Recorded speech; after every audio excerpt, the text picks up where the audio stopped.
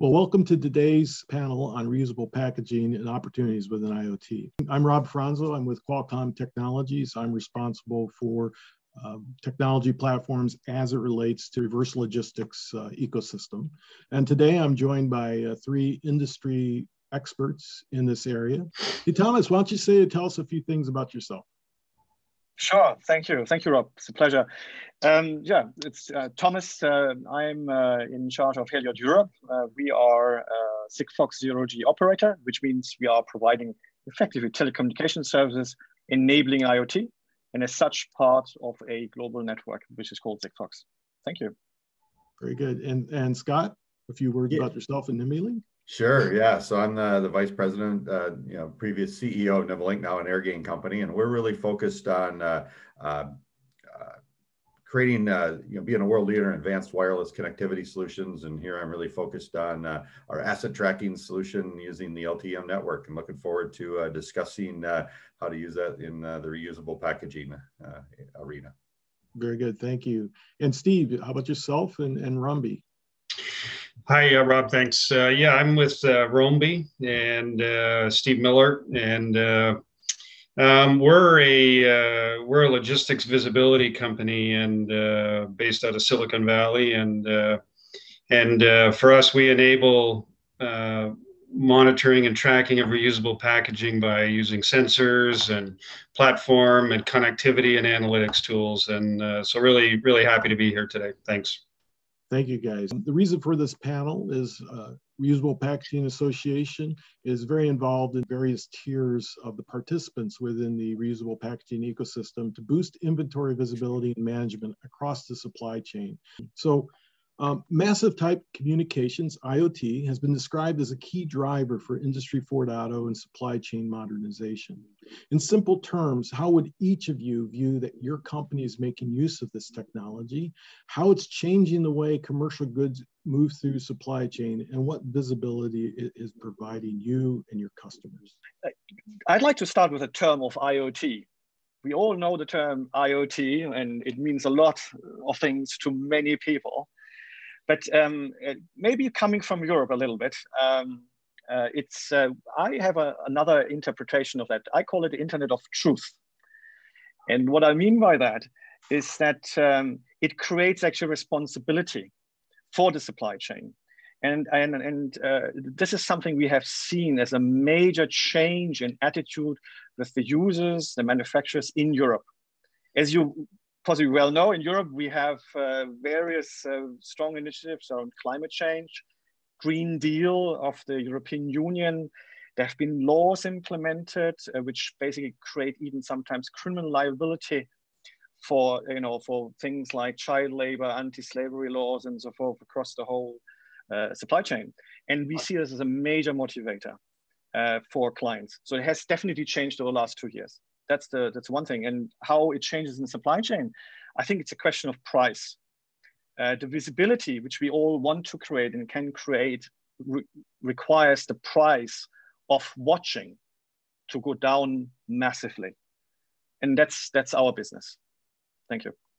Very good. Thanks, Thomas. And Scott? Yeah, as we look at the technology that's coming, and it has been coming, as you mentioned, this massive type of communication as a driver. If you think about all the low power wide area networks of Sigfox and LoRa and cellular that have just evolved over the last 3 years, it's exciting for the opportunity to actually now be able to track and send low data rates and small packets anywhere in the world, where that wasn't even, 2G was interesting from a cellular perspective, but it was so power hungry, you couldn't run battery operated products. So as we look at the supply chain, if you look inside the factory where there's an infrastructure, it's been happening a long time with RFID and technologies. It's really when the material, or if it's raw material or finished goods, comes in that total supply chain, that chain of trust that Thomas just mentioned about, you lose it. Just give you an interesting example. Just last week, we shipped 4 asset trackers out to a customer, and I won't name the the transport company, but it's well known, and it was shipped to me overnight, and they told us exactly where it was on their reporting, and it did not get there. And then about 24 hours later, it did not get there. And so when we explained to them where it was and showed them where it was and told them what we were shipping, then we got the trust and the real answer. Oh, there was a disruption in supply chain.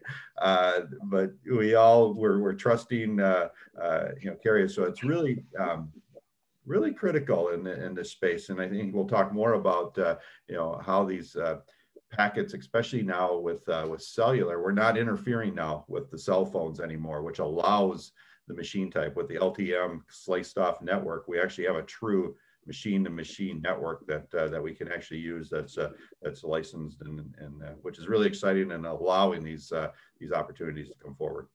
Very good, thank you. And Steve. And I think for us, what I see is really it's enabling scalability, and because of some of the things that Scott and Thomas had talked about there on price points and the ability to communicate, and I think for us, we talk about two things. One is it creates access. For us, what's important is creating access to verifiable and reliable data, and I think scale will enable that.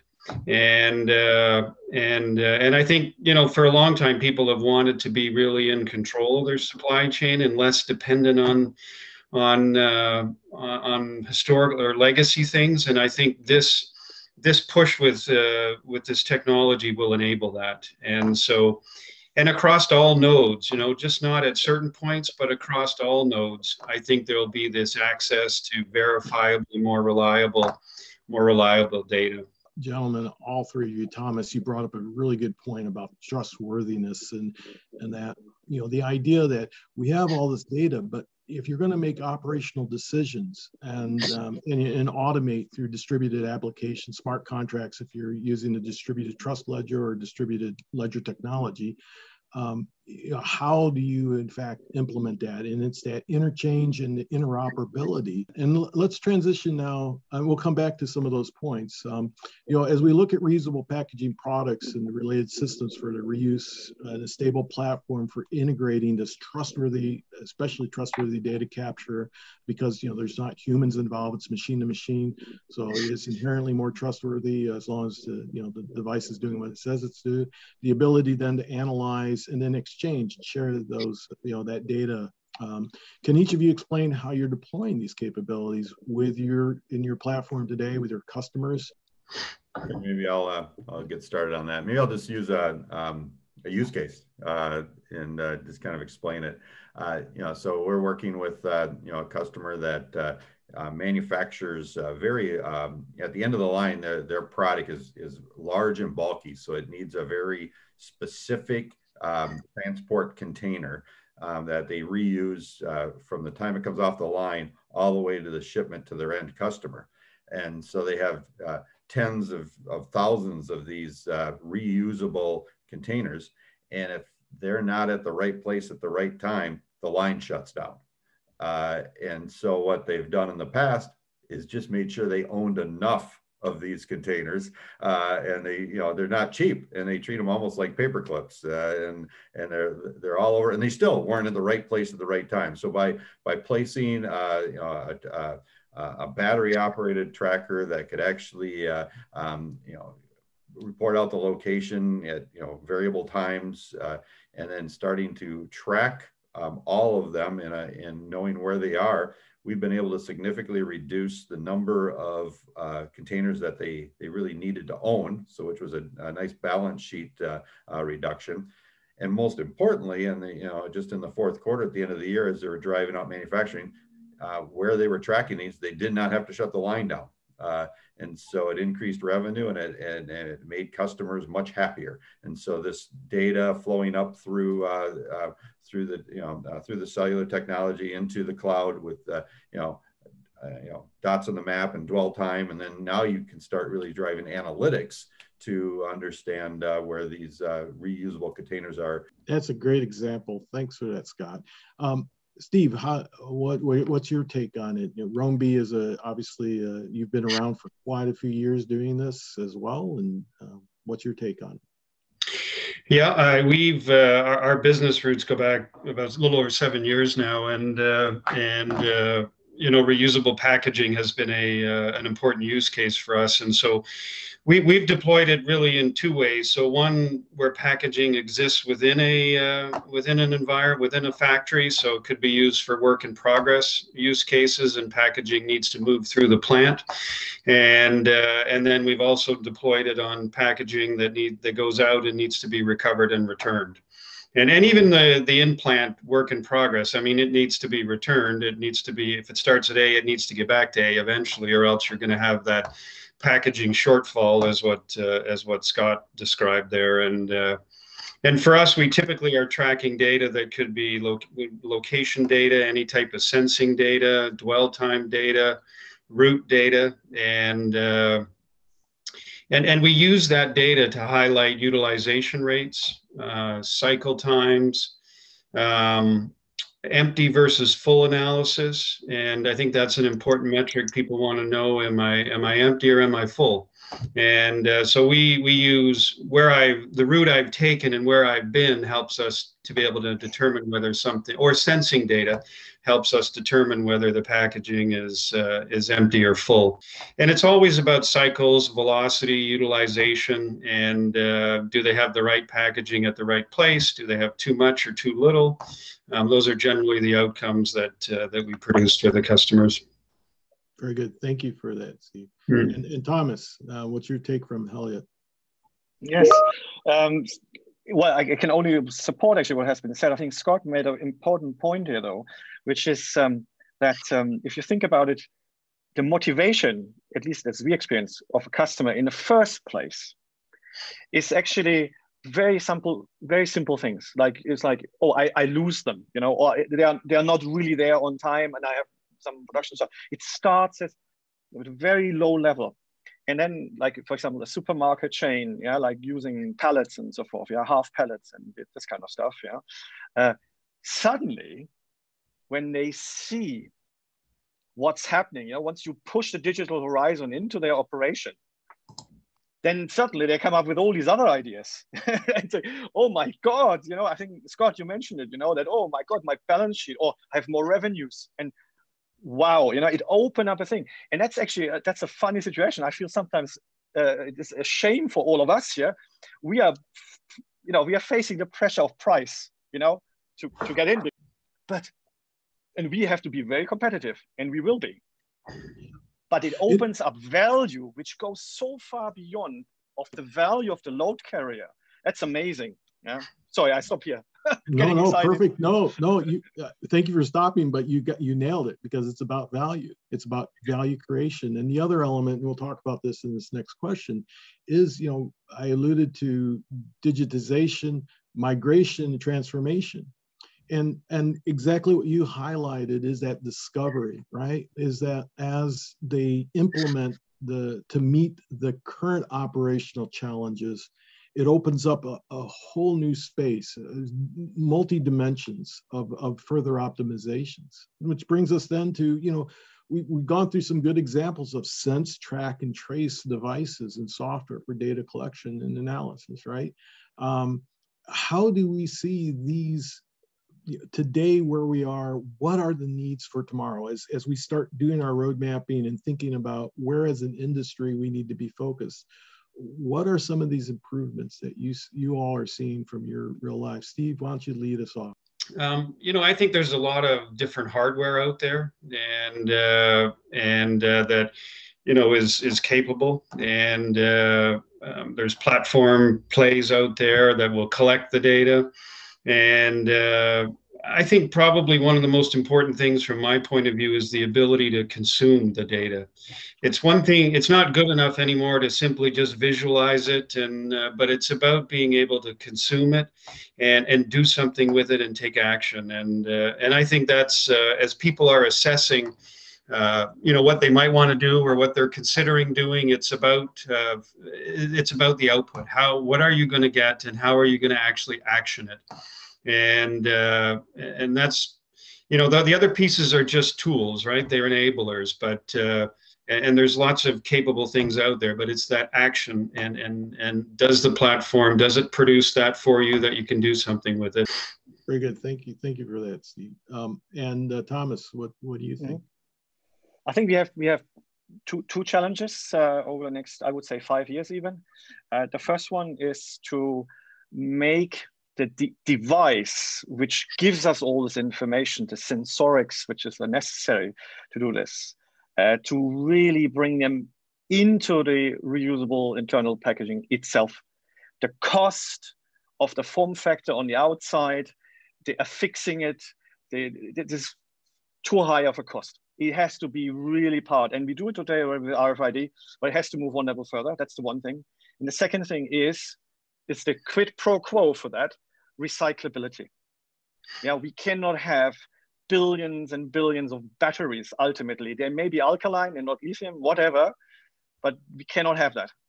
So we need to have an absolutely clear strategy altogether as an industry to make sure that we can prove that we recycle that stuff which we put in the first place.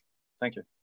Very good point, and so spot on. And Scott, from a NIMBY Link point of view, what's your take? Yeah, from an industry point of view, I think we've talked about global connectivity. That's still actually a challenge. We've got disparate networks, technologies.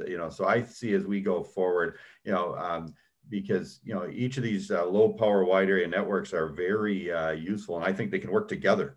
So as you think about Sigfox, you think about LoRa, and you think about cellular, different countries are deploying different ways. And when we actually move a product from one country to the other, how do we actually benefit from the infrastructure that's happening? Because right now there's still these silos that are happening, and specifically in the cellular, we've got a global cellular technology with all the multiple bands. We've got global SIMs, but we don't have a global software tunable antenna that can be tuned as it's moving around. And so you got to build a big box. So I think some of the technologies for if it's moving around outside, right now we're all set for software, for hardware when you're in a particular region and the product doesn't leave the region. But I believe as we go global, how to think about and how we're going to do as an industry to integrate these various technologies that are very good technologies and bring them together. Thank you for that. All three of you made very good points. And as we look at it, for instance, reducing the cost, the integration, the form fit, the batteries, bringing down the power, and as we look at the challenges around the globalization, as we look at how the standards are moving forward, and then how we as a industry segment are making use and applying that unifying global network for machine-to-machine type communications. And so it's going to be exciting. Let's talk about a couple of key return on investment metrics. And what would be some of the key ROI return on investment metrics?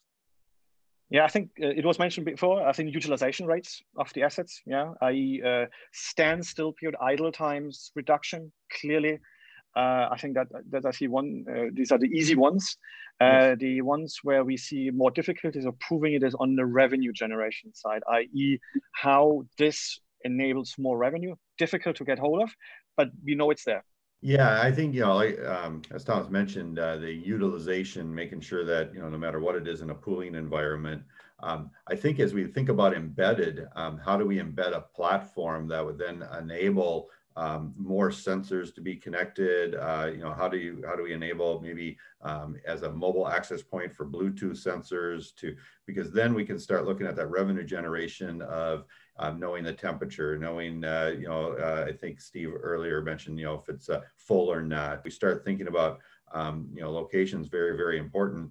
And as we look at embedding onto a reusable package, where do those packages, what industry do they go into, and how do we actually create a platform that's actually scalable for the ongoing needs that are going to be coming? Yeah, I think in building an ROI, the first step is really, from my experience, what is the clear problem statement that is, is trying to be solved here? And, that we need to be able to ways to integrate sensorless data with censored data, because I think these returnable packaging doesn't travel alone, and it doesn't travel as singles. So and there's lots of other data that exists out there that generate time and date stamp data, and so I think it's a full ROI can be achieved by integrating sensorless data with sensor data, and so that you can tag a percentage and know enough to then be able to, as if you know it all, because you might have variances where you have high volume but low valued assets, or you have the reverse, and the economics might not work to tag everything, but